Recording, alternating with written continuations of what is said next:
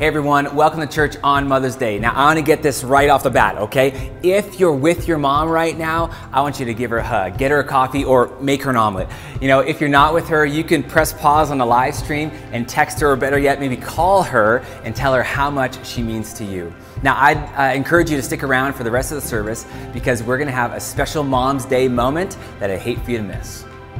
Well, my name's Ken, I'm one of the pastors here at Hope City, and I want to take a moment and just speak really quickly to the parents with young children. We know that engaging with church online and focusing on what's happening can be a little bit difficult for some families because, you know, kids running around. Man, God bless children, but they are noise machines. Our kids team puts together some really great content every week that's fun for kids to engage with and helps them learn about God. You can head to hopecity.ca/kids and get them set up right now, but it is on demand, and so if you can't get to it today, you can do that throughout the week. Now our worship team is going to come right away and lead us in some songs today, but before they do, I just want to gather our church and kind of prepare our hearts.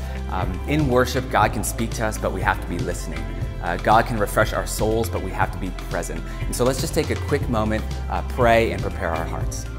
God, we thank you that although we can't be together physically, that we can still be together. And God, as a church right now, we lift our hearts to you. We lift our voices to you. We trust you in all things. We give you our worries. We give you our fears. We give you our anxieties, Lord, and we ask for your peace. As we worship you, would you be honored today? We love you, Jesus. Amen.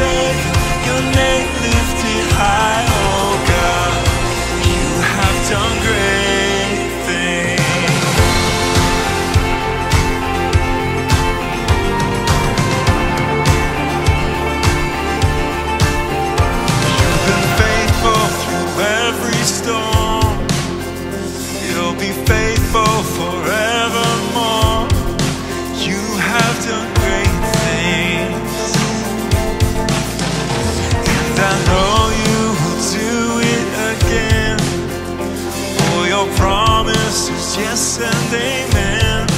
You will do great things. Oh God, you do great things. Oh hero of heaven, you conquer the grave. You free every captive and break every chain. Oh God, you have done great things.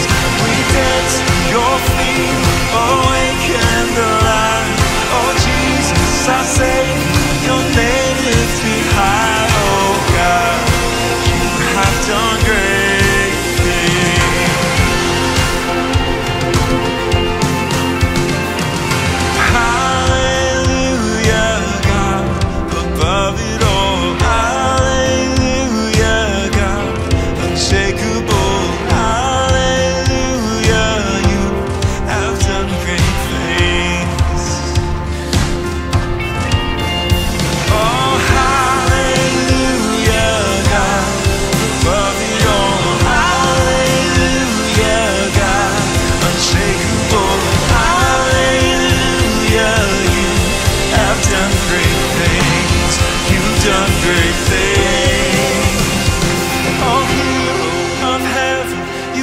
conquered the grave. You free every captive and break every chain. Oh God, you have done great things. We dance in your freedom, awake and alive. Oh Jesus, our Savior, your name lifted high. Oh God, you have done great things. You have done great things. Oh God, you do great things.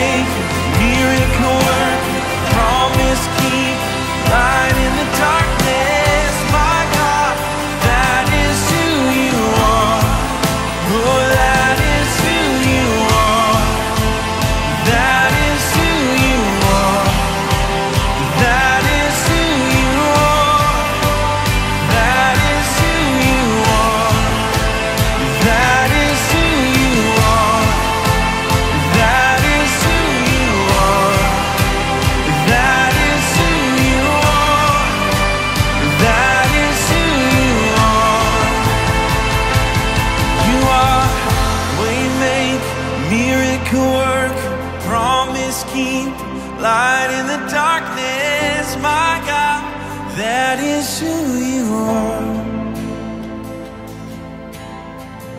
We make miracle work, promise keep, light in the darkness, my God, that is who you are. Even when I don't see it, you're working. Even when I don't feel it, you're working. You never stop working. You never stop working. Even when I don't see it, you're working. Even when I don't feel it, you're working. You never stop working. You never stop working. Oh, even when I don't see it, you're working. Even when I don't feel it, you're working. You never stop working. You never stop working. Even when I don't see it, you're working. Even when I don't feel it, you're working. You never stop working. You never stop. Waymaker, miracle worker, promise keeper, light in the darkness, my God, that is who you are. Oh, waymaker, miracle worker, promise keeper, light in the darkness, my God, that is who you are. Oh, that is who you are. That is who you are. That is who you are. That is who you are. That is who you are. That is who you are. That is who you are. That is who you are. You are waymaker, miracle worker, promise keep, light in the darkness, my God, that is who you are. Waymaker, miracle worker, promise keep, light in the darkness, my God, that is who you are. Yeah, yeah. Oh, that is who you are.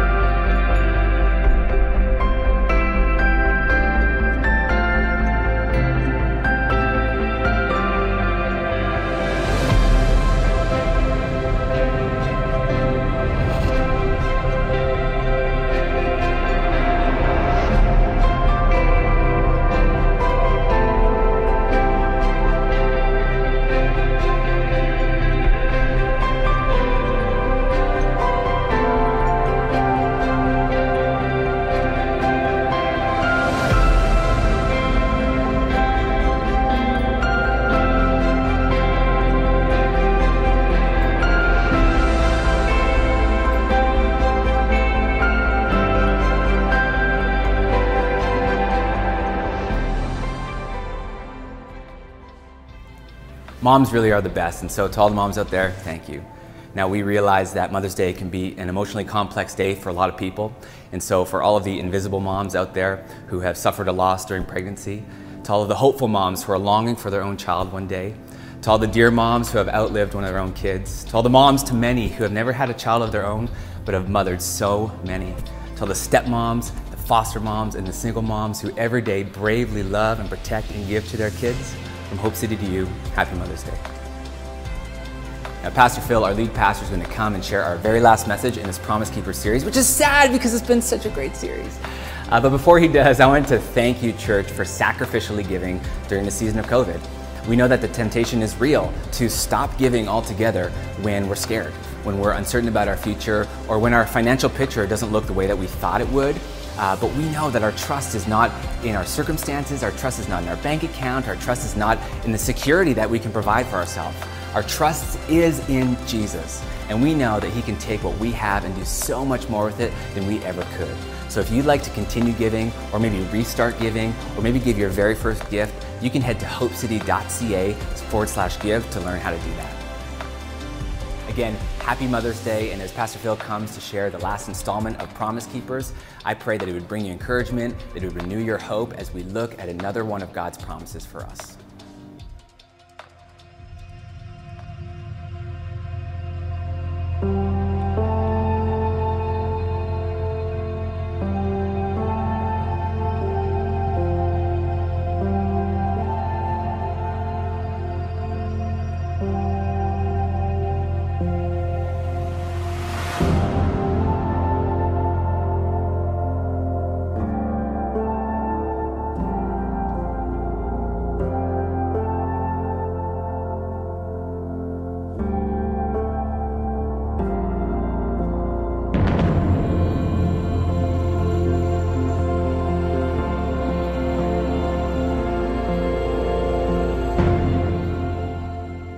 I want to personally say a happy Mother's Day to every mom watching out there. Know this, I honor, I value, and I bless you.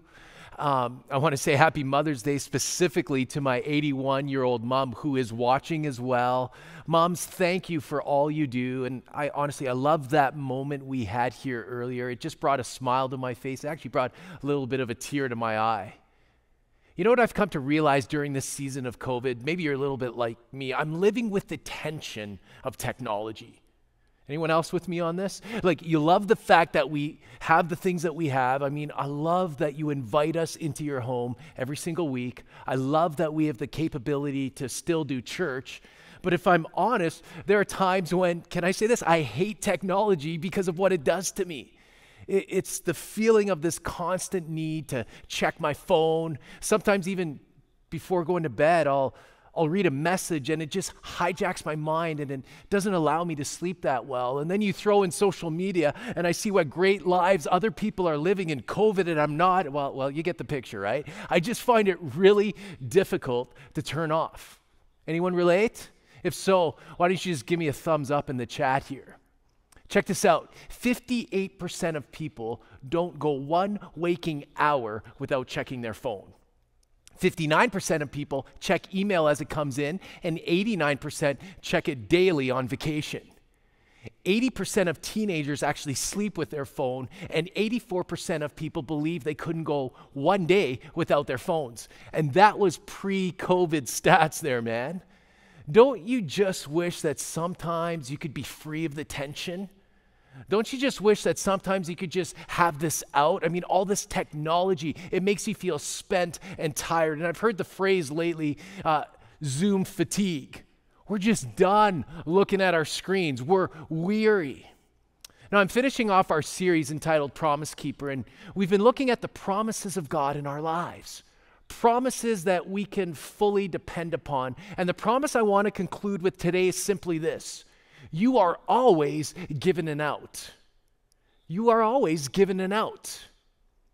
We all experience deep soul weariness at different times. And sometimes I think we can point to the sign or the factor, like right now, universally, it's COVID. But then there's other times when we're spent and we actually can't pinpoint it. It's our weariness that results from the cumulative, multi-layered intersections of life's complexities.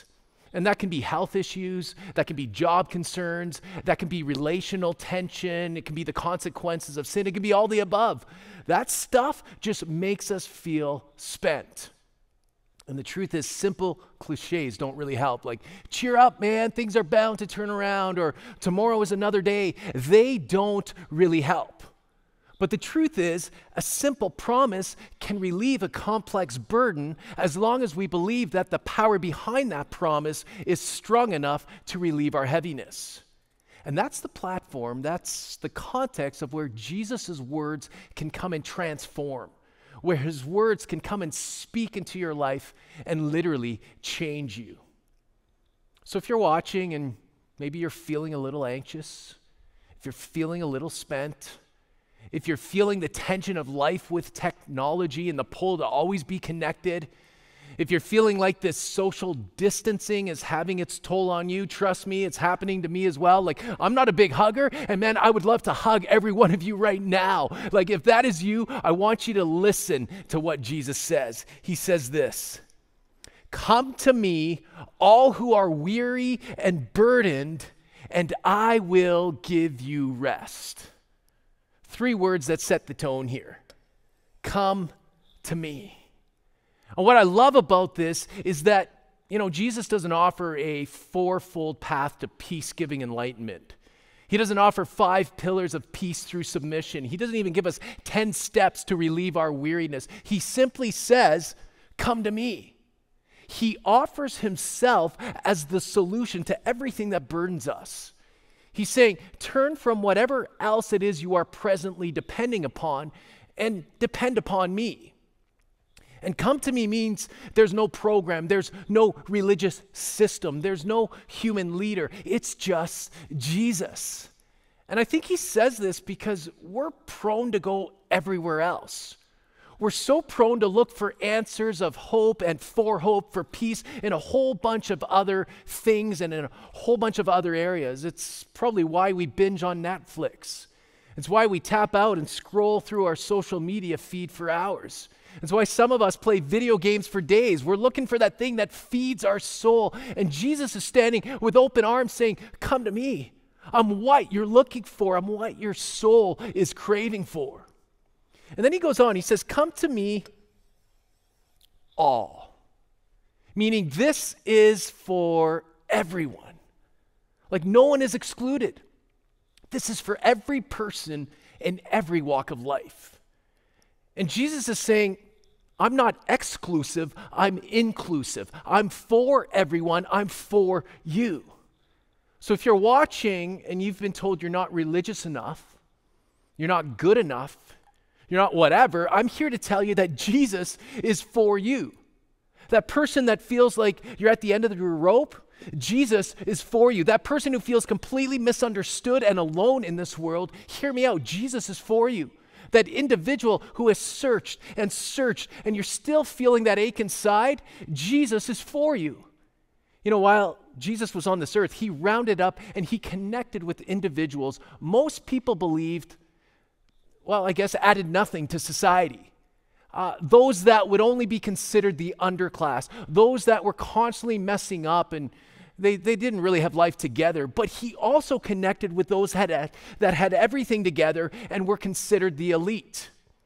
He not only reached out to each person, he spent time with them. He changed them because he said he came for all, for people like you, for people like me. And you have to hear this today. Jesus is for you. He is for you, meaning you need him, and he is for you, meaning he's all about you. He loves you. Now his promise goes on. He says, come to me all who are weary and burdened. Those are 2 very descriptive words here. Weary and burdened. He's kind of saying if you're tired and you're carrying too much, if you're exhausted, if you're feeling like you have to measure up to some standard, I came for those living in the tension, those looking for an out. How have you been lately? Are you tired? Are you stressed out? Are you burdened? Are you worried? Do you feel like you really never get a break from the things you're carrying? Like maybe you're burnt out on religion. Jesus was actually addressing his audience who were exactly that. They were working so hard to do everything right to be the perfect religious person. They were trying to follow the law of the Old Testament, the Pharisaical law. That had 613 laws to be exact. And this was tough. This was like putting a heavy weight on their shoulders. And this, for many, felt impossible. But Jesus is kind of saying, forget impossible. Come to me, all who are weary and burdened. I've got something different for you. And if you're a parent, and since it's Mother's Day, moms, you get this. Let's just be honest. There are times in our parenting lives where we sit back and say, man, this is too much. Maybe it's getting up throughout the night and you just can't get enough sleep. Maybe it's a teen whose relationship is deteriorating with you. Maybe your kid is finally married and out of the house, but everything fell apart. Maybe you're just feeling like you can't measure up to all those other better moms out there. Your meals don't look as good. Your house isn't as clean. Your homeschooling is lacking in structure. You're just weary. You're burdened. And Jesus is saying, come to me. And what? I love this. I will give you rest. Rest. It's a gift. I mean, even the mention of that word, it just kind of brings this an exhale. And rest simply means a break. And it's not just a break in the moment, but it's a break from things now and in the future. He's saying that you can actually live and do life in a restful state. It's kind of the ceasing of the pursuit to always measure up. It's the ceasing of trying and trying. It's the promise that says you are always given an out. And so I want us to look at what Jesus says after he says this. He goes on, he says, take my yoke upon you and learn from me, for I am gentle and humble in heart, and you will find rest for your souls. He now gives another way that we can find rest. The first way is to come to him. The second way is to take his yoke upon us. Now that seems counter to rest, doesn't it? It's kind of like, okay, Jesus, I'm trying to ditch the things I'm carrying here. I'm trying to get rid of the things that are heavy, that are burdensome in my life. Like, I don't want to pick up something else here. But he's saying his yoke's different. Now, in that culture, everyone understood that a yoke went across the neck of two or more animals, kind of in front of their shoulders, which they then connected the animals to the plow or the wagon they were to pull. And here's the thing about a yoke. It was meant to be shared. It was created to make a burden easier. It was created so that two or more could carry the load, carry the work together. And Jesus is saying, hey, put my yoke on you. I'm going to come alongside of you. I'm going to share that heavy load you're carrying. I'm going to make it easier. I'm going to be the one who will do the heavy lifting when you can't. I'm going to be the one who does the navigating when you're lost. I'm going to come alongside of you. Take my yoke on you. We're going at life together because remember, I am for you. It's almost like Jesus was asking us to do a yoke exchange. And we do this in two ways. In a spiritual sense, it's with the cross where Jesus takes our heavy yoke of sin's penalty and offers us in exchange to simply trust him. It's like he does all the work and gives us all the rest. And I'll say this, maybe you just need to do that exchange today. But his work not only fully addresses our sin problem, but also provides the supply of every other need we will ever have. All that we are required to do is to trust him. You know, Paul, he's a writer of the New Testament. He said it this way, and my God will meet all your needs according to his glorious riches in Christ Jesus. And here's the thing. This is big, and you got to hear me out, okay? His yoke is perfectly fitted for you. His yoke isn't heavy. It complements your life. His yoke actually originates from a place of love. He loves you so much that he wants to do life with you. His yoke is to come alongside of you. And look what he says next. He says, learn from me. So put this on and learn from me. Learn from Jesus? Like, what are we supposed to learn? Well, this is actually called discipleship. This is growing in faith in Jesus. This is discovering what a life of Christianity looks like and what it entails. And Jesus himself actually modeled what it meant to know and walk with God. He actually consistently challenged the status quo of what religious people thought was true life with God. He took it from rules to relationships.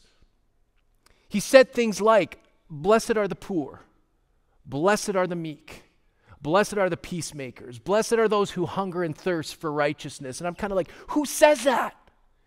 Someone who is modeling a different way to do life. Someone who understands when life is lived in this kind of pursuit, we will truly find rest. Listen to me. You see, the Christian life is not just about making a decision to follow Jesus and then carrying on with life as we know it. It begins that way, but then it takes some learning, some growing, some discovering, some effort. It takes discipline. And in fact, next week, I'm actually starting our new series entitled The Other 167, meaning the other hours of the week outside of the 1 hour in church. And the point is this: what do we do with those hours in our lives? It's a series on learning from Jesus. It's a series on spiritual disciplines, on those things that we need to be going after to help us get to know Jesus better. They help us learn what it means to follow him. They help us learn what it means to go after discipleship. So he says, "Learn from me, for I am gentle and humble." Gentle and humble, meaning Jesus deals with us not as we deserve, but in love. Meaning he's got patience for us. Meaning he wants us to get it right, and he's going to walk with us and help us until we get it right. You know, he's really saying, I'm here if you choose. Like, this is our choice. But when you come to me, you got to know, I'm going to stand with you. I'm going to make your life a little bit lighter. I'm going to bring you a new perspective. I'm here to help. I can give you a lift that will bring you rest. It's at the core of who I am. My heart is not to make you feel unworthy, not to make you feel like you can't measure up, because I am gentle and I am humble. Meaning, I get that this is a journey. I'm going to walk this road with you towards rest and freedom. It's like Jesus knows there's so much gunning for our attention. He knows that there's so much that can steal our minds, our hearts, and our peace. And he's saying, until we take on his yoke, we won't find the ultimate rest that we're searching for. So why would we do all this? Here's why. He goes on to say this: "For my yoke is easy and my burden is light." Okay, I love those words. Check this out. Notice the opposite here, okay? He says, "Are you weary and burdened?"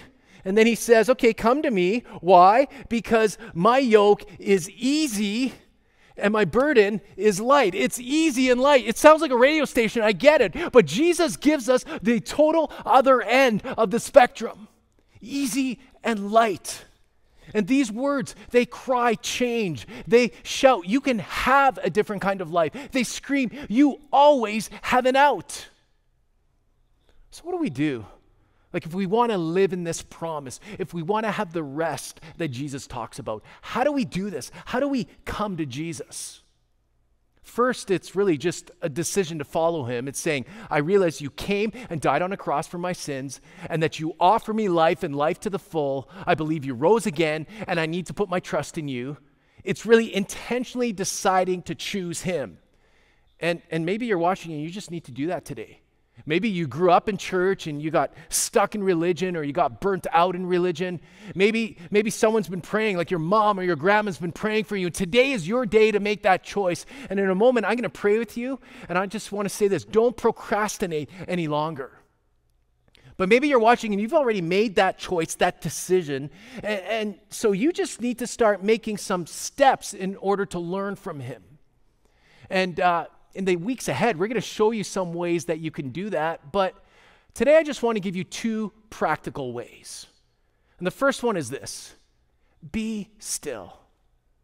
Turn off the noise. Psalm 46:10, Old Testament book, middle of the Bible, says it this way: be still and know that I am God. In other words, take a break, quiet down, relieve the tension, listen. And so here's my challenge to you for this week. Every day, take 5 minutes to be still. That's it. Just 5 minutes. Do nothing except rest in him.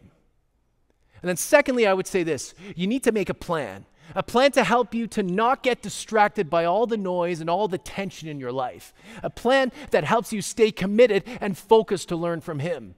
A plan that truly helps you live in rest and not in chaos. And the cool thing about that is the next 5 weeks, we're going to help you to create a plan in dealing with this. A plan that is both offensive and defensive. One that allows you to understand and live with the rest that Jesus talks about. So no matter what you're facing, no matter what tension you're carrying, no matter what burden has got you down, know this promise: you are always given an out. Jesus said it this way: "Come to me, all who are weary and burdened, and I will give you rest. Take my yoke upon you and learn from me, for I am gentle and humble in heart, and you will find rest for your souls. For my yoke is easy and my burden is light." You know, in closing, I just really wanted you to have this song sung over you as a church. It's a song that speaks a scriptural blessing over your life and over your home, over your family. And with this being Mother's Day, I also wanted our moms to hear these words. And you got to know, this is our heart for you. This is our heart for your family. This is God's heart for you. And so just listen as Pastor Ryan and Wendy come and sing this song. And as they do, let me say this: I'm going to challenge you to close your eyes, to be still in this moment. And if you want, maybe just right where you're at in your home, maybe just lift up your hands and even just receive this blessing from the Lord. Listen to it now.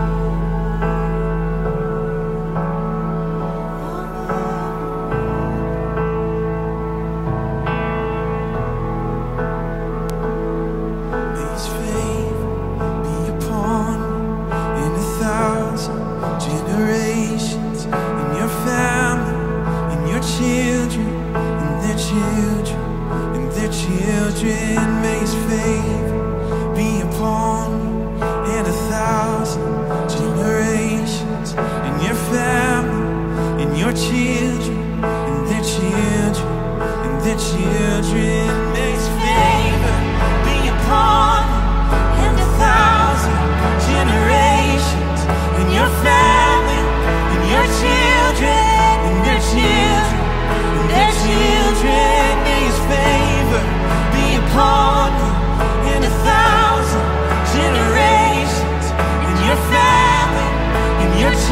children and their children and their children. May His presence go before you and behind you and beside you, all around you and within you.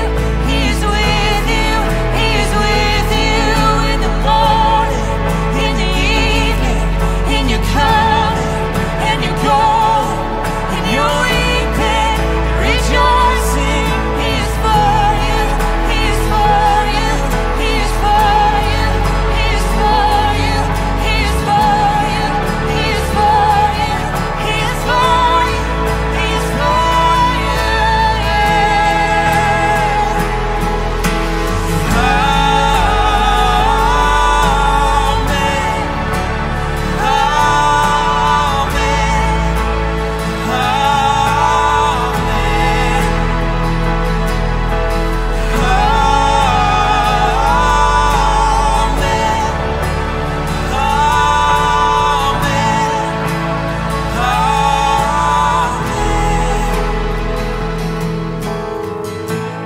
Lord bless you and keep you. Make His face shine upon you and be gracious to you. The Lord turn His face toward you and give you peace.